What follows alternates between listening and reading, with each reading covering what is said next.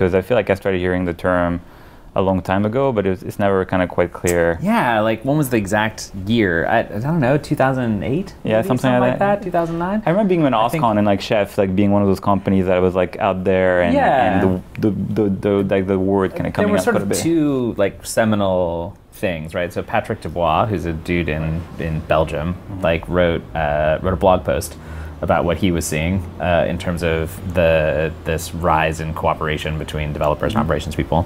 And then John Allspot and Paul Hammond gave a talk at Velocity that was called like 10 deploys a day at Flickr, a dev and ops cooperation story or whatever. And like those two things together, I think really are what got you to the word, like to calling it DevOps. And I think it was Patrick who first put the portmanteau together, you know, and sort of made that what it was. And that feels like it was roughly 2009. What's interesting about it is that I think you have lots of different people in, like, they didn't know each other, Patrick and John, and certainly the guys at Google who had been developing the SRE program, like they didn't know them either, you know? And there's this, it was just sort of happened organically because it was the same challenge everybody was facing everywhere and had done multiple times in their career. Right. And it's interesting because I remember around the same time there was also like the NoSQL term and the NoSQL wave, and that was similarly kind of ambiguous, right? Like what does that even mean, and is that the right term? And I remember back in those days thinking DevOps was like such a bad name. I think it's a terrible name. Yeah, it's an awful name. But you know what was good about it though, I think, is it kind of really captured the essence of you know, developers and operations and kind of how they were getting closer together. And it wasn't very descriptive as to what the technology underneath it would be, but it turned out, you know, the technologies underneath it did change quite a bit since the term appeared, right? I think the term's fine as a thing that describes like the cooperation that we require. You know, what sucks is that like, what if you're like a security guy and you're like, well, I'm not a developer or operations. Right. So now is it DevSecOps now? Because we have to collaborate too. And so like that was weird. I don't know what a better word would have been that would have been, you know, more helpful. I think the fact that it's fundamentally a cultural thing first. So there is a tooling change and that's really dramatic, but that tooling change is in support of the cultural transition, right? So there's this culture you have to change. If you have tooling already, and what company doesn't sort of have tooling that supports their workflow, right? And if you want to change the way people work, you have to change the tools. And so that they go together. And so yeah, I don't know how descriptive it is in terms of like a generation of tooling, but in a way it's descriptive enough because you can sort of put anything that encourages that collaboration and helps bring those people together into a single workflow, into a single set of behavior. Like those are sort of DevOps tools. Right. And I'm very, very kind of intrigued by that because of course like a lot of stuff happened, like, you know, cloud happened and a lot of different things that you could say are like their own distinct kind of machines and waves. But it does seem like DevOps as a cultural thing has had like a really far-reaching impact, and I would link it personally, and maybe you disagree, with even stuff today like microservices or function as a service, like this idea of like this line between writing code and running code, and all the people that have to do a mix of that. How much that has changed, you know, if you look at a startup, but even if you look at a big company, you know, in 2008 versus today, right? I think it's more interesting to look at big companies than startups because, like, you know, startups are small and, like, you can always be wacky. Right. Like, you know, you find a venture investor who's willing to let you be a little nutty if the returns are good and, like, who is not. Right. You know, like, revenue covers a lot of sins there in venture land.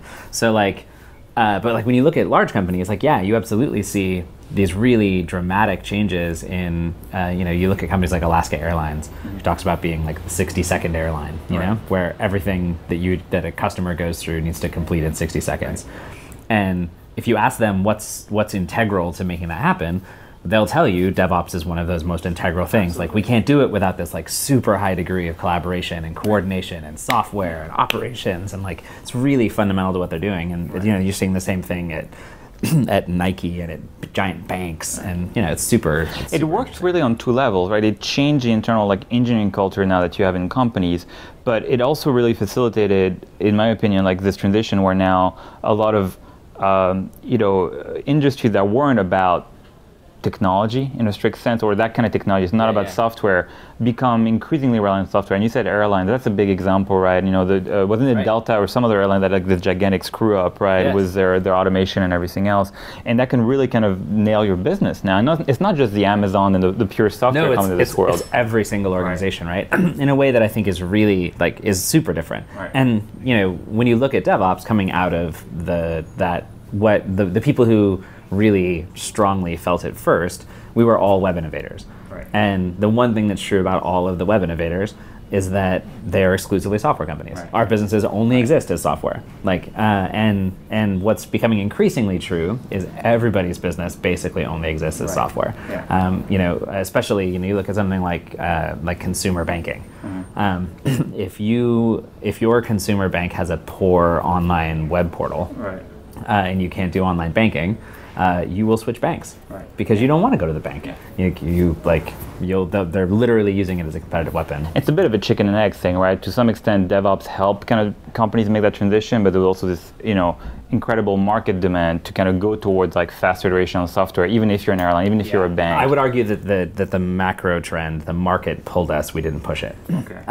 That the market was pulling those companies in that direction, and then when you stand up and look around, you know, if you work in a mutual company, you work at a bank, you work at whatever, and you're trying to figure out, well, what should we do? You know, it's natural to look for prior art. You're like, well, who's good at this? Like, who goes faster? What is competitive in this way? And what you find when you do that is big web companies, right? And so it's sort of natural that happens. What's interesting there is that, you know, there's sort of two. I think there's an argument that's happening in the industry right now that I don't think is particularly true, which is that therefore what's going to happen is that all those big companies will wind up looking like Google, or they'll look like Facebook, or they'll look like whatever. And I think that is, I think it's wrong, partly because it sells short the difficulties inherent in running those industries. Like, it's not the same to run Morgan Stanley as it is to run Google. It's just not. And that doesn't mean that you won't have very similar principles, very similar beliefs, very similar technology maybe even, but will the technology solutions be identical to Google? Will they rebuild? You know, how long will it take before we rebuild something like SAP core banking in the same way Google built it? Is there even value in building it that way? Like, does it ever get big enough that you care? And we're not asking those questions yet, right? We're still asking just the first question, which is, holy crap, like, how do I go fast enough to be competitive? We're not actually asking the question of, how am I going to build that technology in a way that suits the business or is good for everybody? It's true, and that's a big opportunity, I think, for entrepreneurs, because there's kind of there's kind of two tracks happening. It happens quite a bit, but in DevOps it's particularly visible, where you kind of have the Google, Facebook, you know, startup-led type of open source projects, and then you have like enterprise players, enterprise startups that are like able to factor either those stacks or those concepts and sell them, you know, to this kind of more stodgy, you know, established audience. And you see a lot of companies like that, you know, for every kind of big Kubernetes project or something like that catches up in the open source, you can usually find 5 to 10 enterprise startups that are doing very, very well, you know, kind of selling a variant of that to kind of the enterprise. And I think that's always something to remember if you're doing a startup. It's not necessarily about the pure play, cool open source software stuff. You could be doing also that certainly can be and is successful. But there's also kind of different ways to think about the problem, and matching it to the audience is usually a big problem. Yeah, I think in terms of entrepreneurial opportunity and venture opportunity, like, I think there's an incredible opportunity to really think differently about how we design a product to the needs of those organizations. And in the same way that, you know, when you look at the one thing that's true of Google and Facebook and Yahoo and all those companies, even though they have dramatically different cultures and they have very different technology stacks, one thing that's true, they all maniacally focused on their own workflow, on their own needs. They built it, it's the way Google works now. And asking the question, well, okay, how will these enterprises work now? Like, asking that question requires you to actually understand how they work. And when you look at how developers talk and how, especially in the big web, like, you know, we tend to talk about those companies as like legacy. We talk about the software they run as legacy. What we mean by that is all the software that runs all the things in the entire world. So the entire world economy runs on legacy software. And we talk about it as if it's like this rotting pile of garbage. And it's just fascinating because, like, okay, maybe some of it is, but like, really? Like, it's all just, like, they're all just like the worst, dumbest people who've ever existed on the planet, it's a very poor product position to start out from, saying, hey, if only all these people could stop being stupid like they've been for however long they've been, then and just do this thing that's completely different, then everything would be cool. And like, that's a very, I mean, maybe that's the only way, and maybe they are, but it feels really unlikely. Yeah, it is such a big thing, right? To think about, you know, not necessarily solving a technical challenge, but solving that business fit, right? Of like, how do you get people who are in the situation, who have this kind of stack, who have those business concerns, and get them to adopt this? And I think, you know, if you look at software in general, you can find a lot of companies, you know, like Twilio, for example, or you know, or PubNub, or even Amazon, right? Where a lot of the innovation weren't so much technical; they were about like the business way. They were about delivery. It was about the user experience. Instead of buying servers, you can rent them. Instead of like, you know, hiring a consultant to do this, you can just buy this as an API. And there was definitely technical innovation back there, right? But that's not what really made it. And like, I think that's like, especially EC2, like renting a server is an interesting one. So like, you know, our first pass at trying to do that for large enterprises was like OpenStack. It was the private cloud, right? And like, those have largely failed. Like if we really go look at like how many of those deployments are really successful and how many people are really happy with it, like it's not nearly as much as you had hoped. And so the idea that was going to become this pervasive primitive for on-premise gear inside these huge enterprises looks right now like that's not going to be true. And so what's the right design? Because it clearly isn't just copying what AWS did, because it's not quite the same, right? And so what is the behavior that you want? And what is the interface that those people want? And we don't know, and that's where that's where the real entrepreneurial opportunity lives, right? Yeah, and conversely, you have the other way around, where you know, largely like developers and startups have moved on from PaaS in a large sense, you know, and the Roku kind of way of doing it. But now that's extremely popular in the enterprise, and that's really kind of having a second life. You can see the lag, right? And like I'm sort of a vocal PaaS doubter, right? Like I think in general. I tend to believe more in human beings and the way and like what they feel and think. And like a good example there is like people they don't like to be put in a box, and they definitely don't stay there once you put them in. And so like I'm buying a house, and it's a beautiful house, and I'm really excited about it. But what it isn't is a manufactured home. And like you could go buy a plot of land and stick a manufactured home on it, and the catalogs are huge, and they have every possible feature you could ever want in a home. And they'll just snap it together. It'll be done in like a month.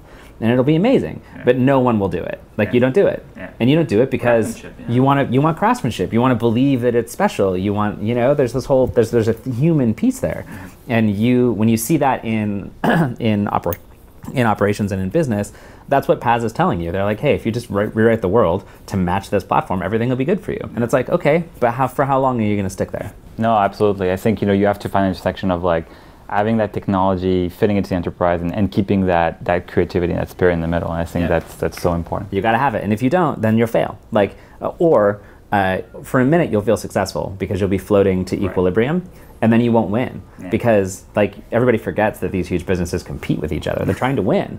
And so the idea that they're just going to standardize on the same platform and then they won't innovate at all on technology ever again, like, come on, that's not true. One of them will decide to innovate, and they will therefore win, which means all of them need to have the ability to innovate. Yeah, that makes a lot of sense. Thanks a bunch. Yeah, no problem. Thanks for having me.